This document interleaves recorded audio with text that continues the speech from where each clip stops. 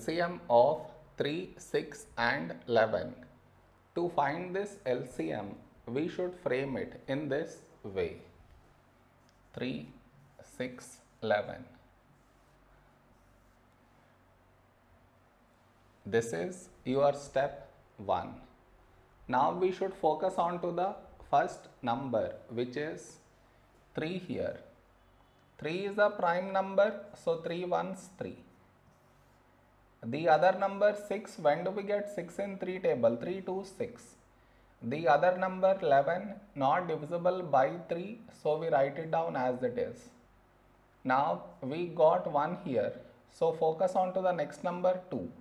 2 is a prime number, so 2 ones 2. The other number 11, not divisible by 2, so we write it down as it is. Now we got 1 here and here, so focus on to the next number 11. 11 is a prime number, so 11 ones 11. So we got 1 in all the 3 places. So our LCM is the product of these numbers, that is 3 into 2 into 11. When we multiply these numbers, we get 66 is our LCM.